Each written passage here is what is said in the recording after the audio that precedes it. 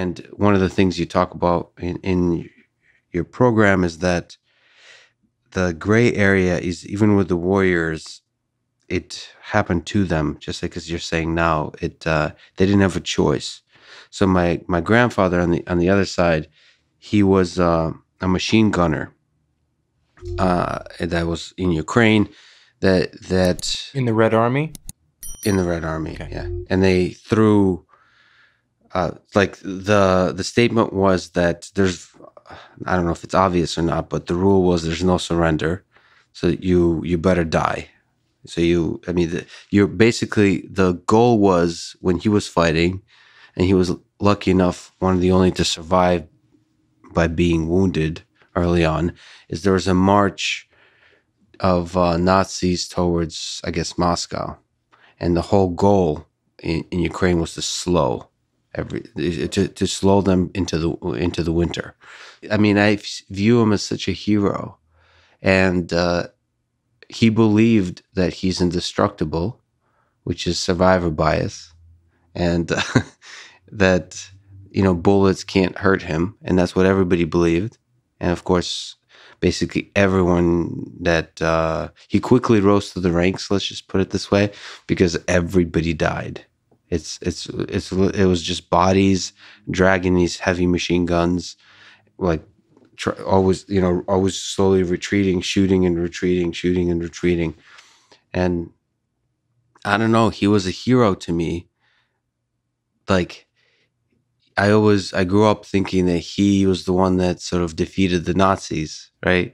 But the reality, there could be another perspective, which is all of this happened to him by the incompetence of Stalin, the incompetence, and men of the Soviet Union being used like pawns in a shittily played game of chess, right? So, like, one narrative is of him as a victim, as you're kind of describing, and it then somehow that's more paralyzing, and that's more, I don't know, it feels better to think of him as a hero, and as Russia, Soviet Union saving the world. I mean, that narrative also is in the United States, that United States was key in saving the world from the Nazis.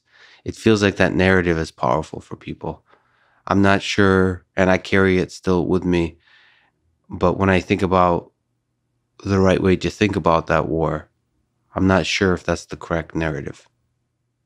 Let me suggest something. There's a line that a Marine named Eugene Sledge had said once, and I keep it on my phone because it makes a real distinction. And he said, "The front line is really where the war is, and anybody even 100 yards behind the front line doesn't know what it's really like."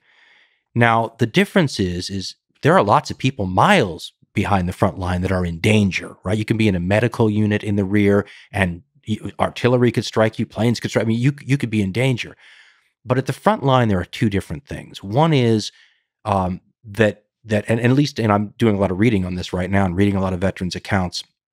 James Jones, who wrote books like From Here to Eternity, fictional accounts of the Second World War, but he based them on his own service. He was at Guadalcanal, for example, in 1942. And Jones had said that the evolution of a soldier in frontline action requires an almost surrendering to the idea that you're going to live, that you become accustomed to the idea that you're going to die. Mm-hmm. And he said, you're a different person simply for considering that thought seriously, because most of us don't.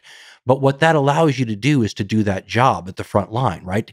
If you're too concerned about your own life, you become less of a good guy at your job, right? The other thing that the people in the 100 yards at the front line do that the people in the rear medical unit really don't is you kill, and you kill a lot, right? You don't just, oh, there's a sniper back here, so I shot him. It's we go from one position to another and we kill lots of people. Those things will change you. And what that tends to do, not universally, because I've read accounts from Red Army soldiers, and they're very patriotic, right? But a lot of that patriotism comes through years later as part of the nostalgia and the remembering. When you're down at that front 100 yards, it is often boiled down to a very small world. So your grandfather, was it your grandfather? Grandfather. At the machine gun, he's concerned about his position and his comrades and the people who he owes a responsibility to. And those, it's a very small world at that point. And to me, that's where the heroism is, right? He's not fighting for some giant world civilizational thing. He's fighting to save the people next to him and his own life at the same time, because they're saving him too. And that there is a huge amount of heroism to that. And that gets to our question about force earlier. Why would you use force? Well, how about to protect these people on either side of me, right? Their lives. Now, is there hatred?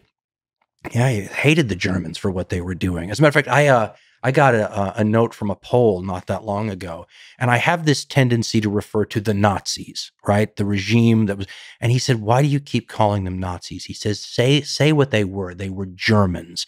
And this guy wanted me to not absolve Germany by saying, "Oh, it was this awful group of people that took over your country." He said the Germans did this.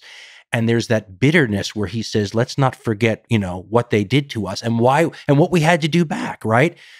So for me, when we talk about these combat situations, the reason I call these people heroic is because of they're fighting to defend things we could all understand. I mean, if you come after my brother and I take a machine gun and shoot you, and you're going to overrun me, I mean, that becomes a situation where we talked about counterforce earlier.